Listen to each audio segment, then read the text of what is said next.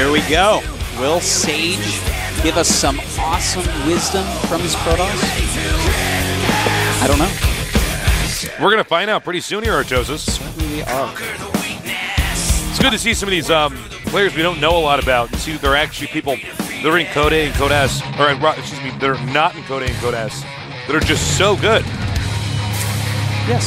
Some of these players are going to be people we're going to see in future, deep in Code S, future GSL tournaments. Yeah, a lot of these players still have a lot of growing to do. Tasteless Sage, I think this is a guy that might be in Code A soon, I think. Yeah.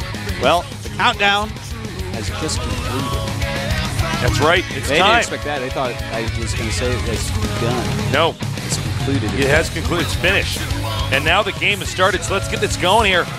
Protoss versus Terran. Let's see if Sage's PDT is as wacky as Protoss versus Zerg right now.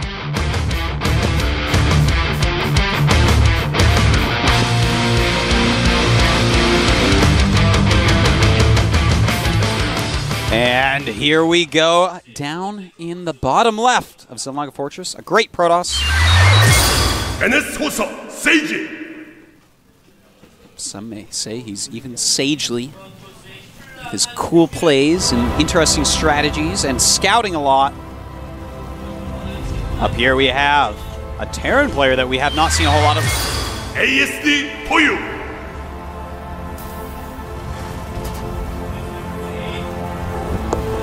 I believe he is the guy that took out Slayer's Boxer. I haven't watched that match yet. Not completely sure. We're behind right now since that vacation we had. There's a lot of games to catch up on, man. Yeah, man. There's so much Starcraft. Code S, Code A, Team League, GSL, doing all sorts of stuff.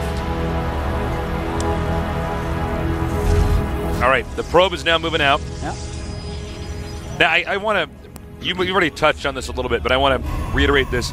This Protoss actually scouts more than any Protoss I've seen. More than any non-Artosis Protoss that I've seen. More than any non-Artosis Protoss. And also note, his play style is really interesting. I mean, yeah. you could see that Zerg actually was very good at dealing with it, but eventually just got worn down. Well, he seems to have actually a pretty high understanding of the basics of an RTS game. He's doing things like taxing his opponent's multitasking by hitting multiple locations. He's doing things like harassing mainly with Zealots to save gas for the higher tech units. Yeah. He's doing things like keeping active units out on the map. Yeah. He's actually using a lot of the basics, which really builds a strong player in the future. Maybe he's not the best player yet, but if he keeps playing like this, one day this guy will be an unbelievable beast. Yeah, I mean, especially with the whole taxing your opponent's multitasking, that's so good. And some people cannot multitask. When they're being attacked a lot, they just shut off. That's very true. It takes a very, a very special type of player to sort of deal with all that. Go ahead. We saw that game, in fact. The Zerg kind of, his brain shut off eventually. He fell apart everywhere at once. He just couldn't keep up with it anymore. And that absolutely happens. So, just awesomely impressed by Sage. He is definitely a Protoss I will be watching in the future. So, 2 gases for our Protoss, 2 barracks for our Terran. The 2 barracks play getting more and more popular nowadays. Now, if Sage actually, let's see, what has he seen exactly? He did not see the add-on. No idea. He hasn't seen the add-on. He hasn't seen anything but the wall. Never saw the second barracks, even though it's very close. Started after his probe was sent away. What's this SCV doing? He's just going to hide this? What if he's making other racks? One thing that's important to note is actually the team Boyu, when they were watching, they noticed this guy scouts a lot. Trying to gain information here. A little bit sloppy there. Whoa, losing a lot of health on that Stalker. Not what you want to do. I'm going to go ahead and check exactly what he saw, if anything new. Yeah, he saw the second barracks. That was worth it. He should not have made the second barracks that close. No, that was actually... That's a really bad decision. It was pointless to make it there. And actually, why would you do it? No, give me a good reason. Need. I can't do it. Well, it's a quicker rally. That's the only one we got. Yeah, but generally with these builds, people tend to just go to the front, contain, and expand. It's not a build that's actually meant to kill the guy. So we do have concussive shells on the way. Okay, hold on. Is Sage going to Gate Robo? Yeah, actually he is, guys. That is my favorite build. I'm so excited. This guy, I'm falling in love right now. Alicia, watch out. Sage is high on your heels. And this is just basically the most safe you can possibly be. He can get out observers, and Immortal just stops any rush like this. Without the Marauders, the rush does 0. And the Immortals take care of that very, very simply. He's warping in plenty of sentries to be safe. Just awesome, awesome play. Getting ready to expand even. He realizes, hey, you know, with these sentries, and as long as I hold off this first little bit, I'm going to be completely fine. And you know what's also important to note is Protoss did see himself get scanned. Yeah. And that almost always, if you get scanned, that almost always means your opponent's either about to move out or has moved out. Yeah. And here we go. Will he have to cancel that? I think he will. Yeah, he definitely This might have been just a little bit too quick of an expand. I feel like one more Warp Gate round, he would have been fine. Oh, but nice micro there, setting Zealot up. Good move so far. Loses 1 sentry. He's got to be careful about that, but so far, peeling apart, make sure you target that Immortal. As long as you target that Immortal, you do well. Oh, he's going to get it. Sage might have been a little bit too greedy here. Oh my god, the Immortal actually lived. Great job there with that Immortal pullback. He's got to be pretty careful here. Oh my god, the bunker finished. Oh! And the Immortal was killed. Everything is taking a lot of damage here. Not a lot of range units left, and actually, Tasteless. ASD can absolutely break this little army. Yeah. He's not got a lot of energy left. He is making another Mortal, but it is going to take too long. This is a very bad spot to be in. More and more units being rallied down while he's building a command center at home. Good move bringing out the probes. Very needed. Not a very useful force field. He may have wanted to wait for Guardian Shield there, but the probes are coming out. ASD is doing a really good job. He's controlling his army really well. Another sentry here. He's got to be careful not to lose that. Sentries just die so quickly. And it's smart of him to take this pylon on as well. Anything that's going to stop warpins there. And another Immortal's out. So he should hold this. It should be pretty much over at this point. It's about time for ASD to actually pull back. He's done a ton of damage. He should feel really good about himself. Give himself a pat on the back. He's up at 31 SCVs against 30 probes. Normally, the Protoss should have, you know, about 5 more probes right now. Yeah, with Chrono Boost and everything like that. Yeah, yeah. So, he's done his damage. It's time to try to get more ahead. It's time to play safe and not overextend. It's also the sign of a good player. He didn't keep on attacking like, oh, I could get this Nexus. I could do this. Yeah, absolutely. I got to tell you, Sage, I like everything I saw. I felt the Nexus was just a little bit too quick, and it definitely was a little too quick. If he makes maybe another round of units, he's fine. Yeah. Completely fine and holds that. In fact, we saw when he kind of stalled out and tried to wait for those 2 Zealots anyways. So, but he got the damage dealt to him because of that. Note, he did save up a little bit of energy there. Not sure if that was intentional or not in the Terran's base. He may want to make a bunch more units and then try to scan again and see the army composition. It's weird if you see an Immortal come out, because then you're like, well, is he going to go Colossus? Because he doesn't have to. No. He doesn't have to. It's just kind of a great unit to have against something like that. And it looks like he's actually deciding to potentially attack here. He has Stim, man. This could be brutal. Yeah, I was going to say, with the Observer there, I'm surprised he moved out like that. Combat Shields just finished. Stim is done. Concussive Shells are done. And ASD is looking pretty good. Pretty solid. There is a Twilight Council on the way. There it is. Getting charged immediately. All right. Forge as well. That's a good move to do in this situation, because he knows he's a little bit behind.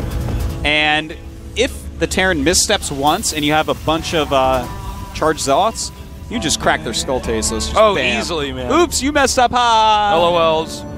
So it's a good idea, I think. Sage is in sort of a weird spot because he cannot expand right now. Yeah. Terran would actually walk and kill him, so he's probably going to wait for Sage to expand. So right now, Terran is sort of in charge in this game right now. Certainly. He has map control. He's walking out there, scouting the factory a little bit. Not even sure if there will be any drops tried yet. Base is under attack. Going over, hitting that factory a little bit, and nice. Cute little move right there. Burnt a Guardian Shield. Yep. And he was maybe trying to lure some force fields as well. May as well poke a little bit. It's fine. He has plenty of energy on those medevacs to stim and do such things. Another command center on the way. Ooh, I really like that. Good timing on it. And it looks like he wants to actually engage, but I don't know about that. He actually doesn't have a lot of Zealots for having charge. Well, and with 2 medevacs there, even if he throws some good force fields, the medevacs can just pick him up. Oh! Nice targeting. Takes it out with 3 units still left inside. Warps and Zealots. Perfectly done by Sage. Very nice. Beautiful, beautiful move right there. That's the type of thing he needs to do, man, and suddenly he's in the supply lead. Terran a little bit too greedy with that. Yeah. You know, when someone's sitting on 2 base, that's exactly when you don't want to draw. I wonder if the Guardian Shield stuff was to make it look like the Protoss might have had more than the Terran was seen. If you know what I mean? That would actually be like the was, smartest thing ever. That's like 900 IQ right Because there. I saw the Guardian Shield, I'm like, really? You're going to engage in that? And then when he turns like, oh, he actually wants to engage me, that means that he must have nothing in his main. I'm fascinated by what you just said. If that is what was going through Sage's mind, he is going to be in Code S sooner than later. Yeah, no kidding. Well, all right. Ghost Academy is up. We do have some ghosts being made. Psystorm being researched. 3rd base going up.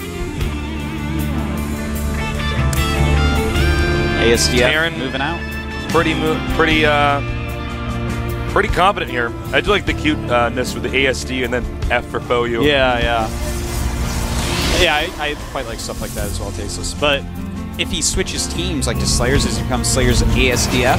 Or is he has to become Slayers ASDF, man. I think so. I agree with you on that.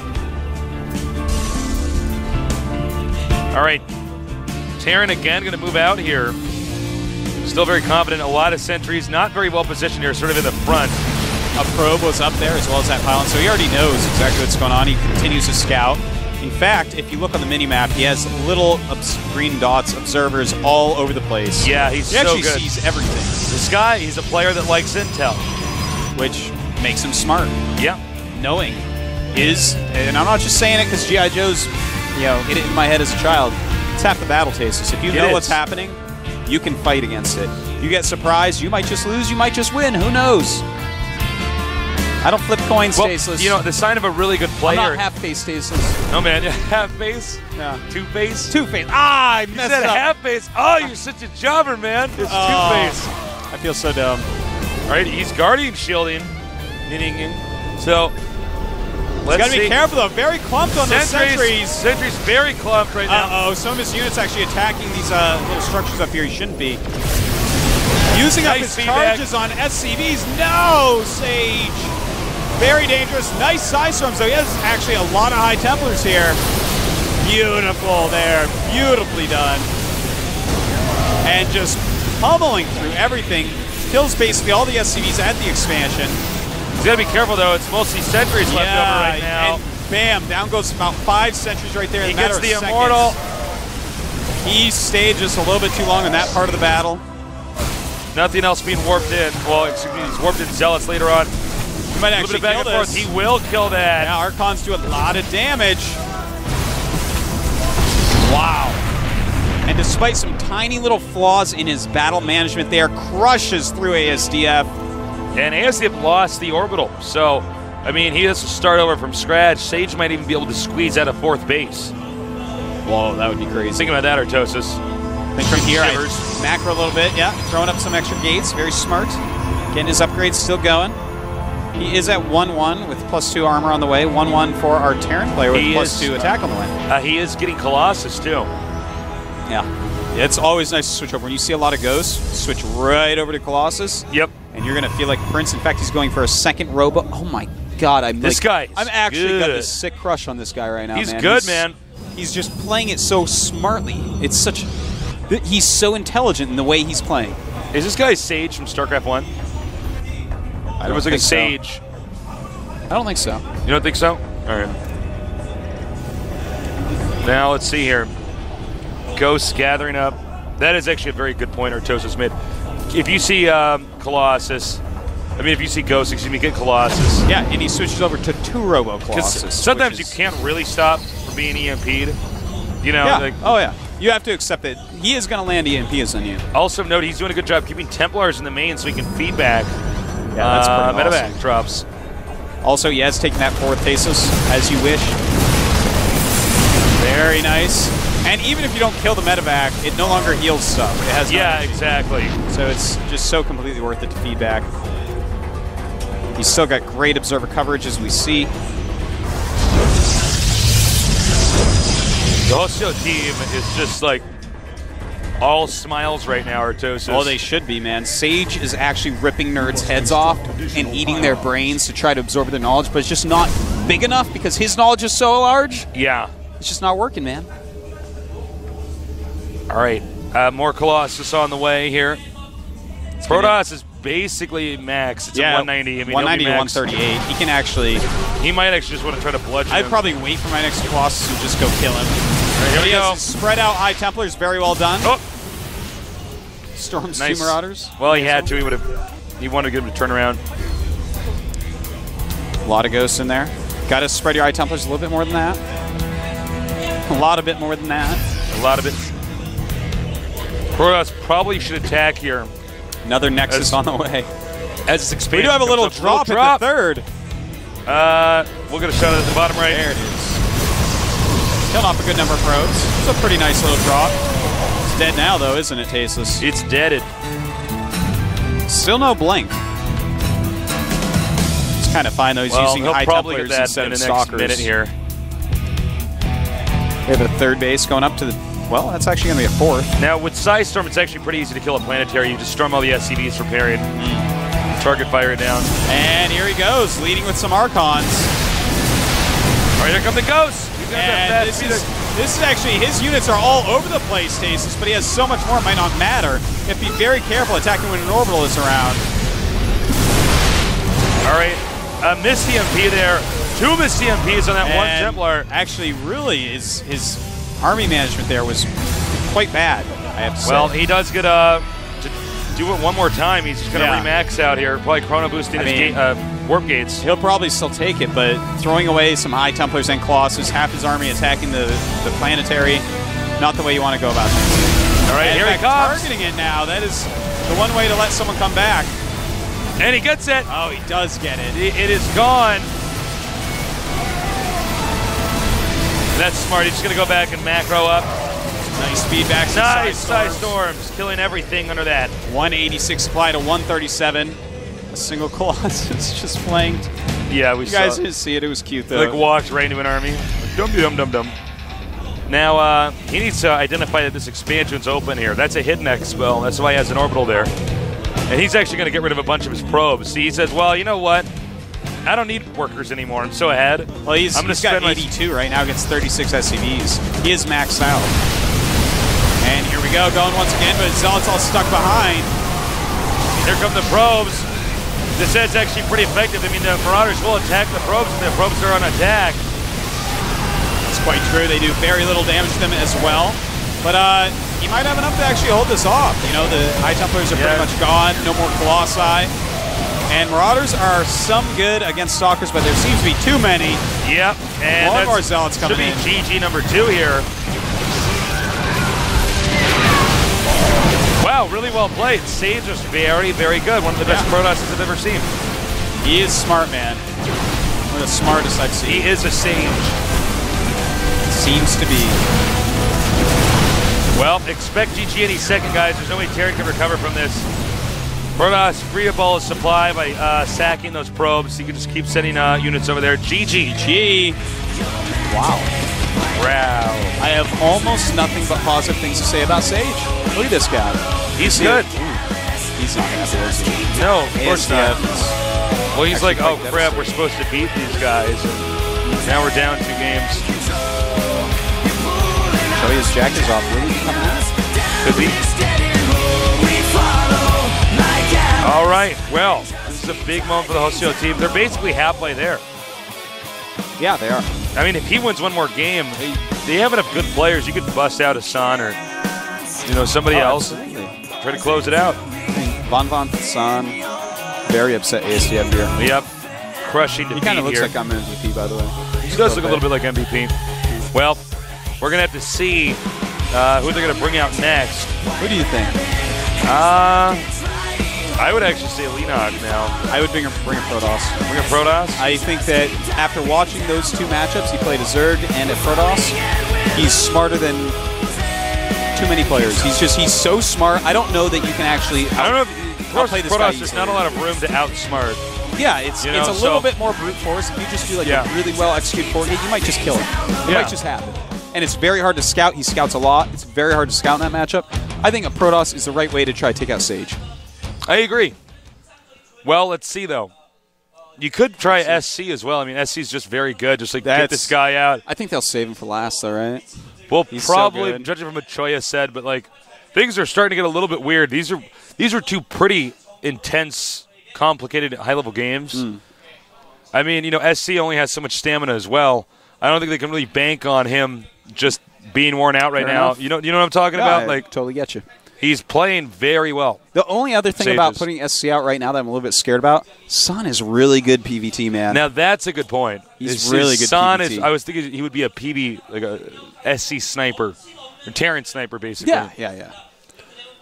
Well, we'll see what happens. I just feel like Sage, man. I don't know who's going to outsmart him on the FOU team. I don't know really either, actually.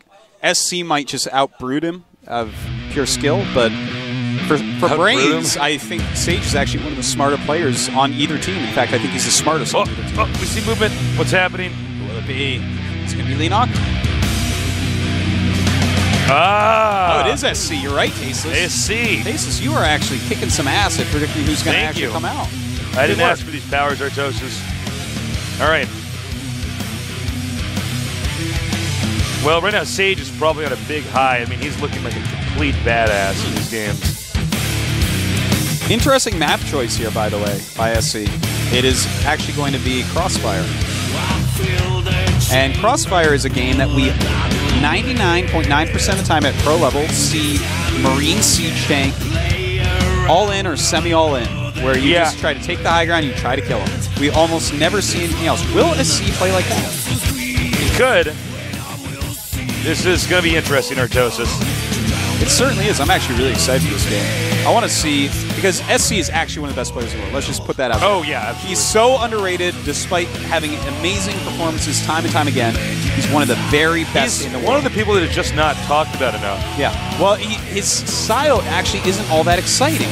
You know, he's not like this huge stylistic guy like a lot of these top players are. He's actually just like, hey, I'm really solid. I'm really good at everything. Yeah, he's very well-rounded, but in kind of a, I guess you could say, in a little bit more of a generic way. Although I do love his three-base pushes. So he has some very strong very ones. Scary ones. Where just his macro just during it's so good. Yeah. Well, all right. Well, look, man. If SC loses, this is going to be an upset. I think if SC loses, I'm calling right now. There's no way for FOU to recover. Yeah, man. Even Leenock can't go through that many really good Protosses. Yeah, I mean, it's tough. So I think everybody in the room sort of knows that too. No, this is the clutch game of the series. This is the one that like both teams are like, all right, this is where we make our stand. Exactly. All right. SC's like, leave it to me. It's actually Sanzen Stalker. He's actually just like now out as a Korean guy. In fact, wasn't that match SC against Sun? That epic Terminus Re TVP? Yeah, it might have been. I think it was in Terminus Re, that's for sure. Yeah. All right, the game has started. This is probably going to be our most pivotal match in this team league here. It's basically their strongest players coming out here because right now FOU doesn't know how to stop this Protoss. Let's see what happens.